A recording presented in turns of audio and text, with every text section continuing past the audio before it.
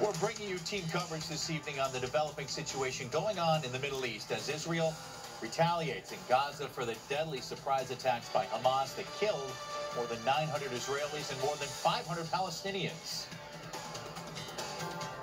We'll have more on that with team coverage coming up. And Massachusetts lawmakers are looking to change the state's firearms laws following a string of gun violence across the state in the last several months. We're getting answers on their efforts coming up.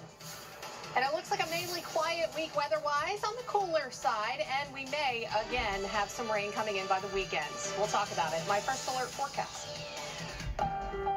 We turn now to our team coverage on the situation going on in the Middle East. Israel at war. Thank you for joining us on this Monday. Welcome to Western Mass News at 4. I'm Chris Pisano. And I'm Abby Carnevale. It's a conflict not seen in the region in 50 years, and an Israeli prime minister is warning their counteroffensive has begun. Western Mass News correspondent Inez de la Catara has the latest from Tel Aviv. Massive blasts rocking the Gaza Strip, with Israel Defense Forces continuing their barrage, huge plumes of black smoke filling the sky.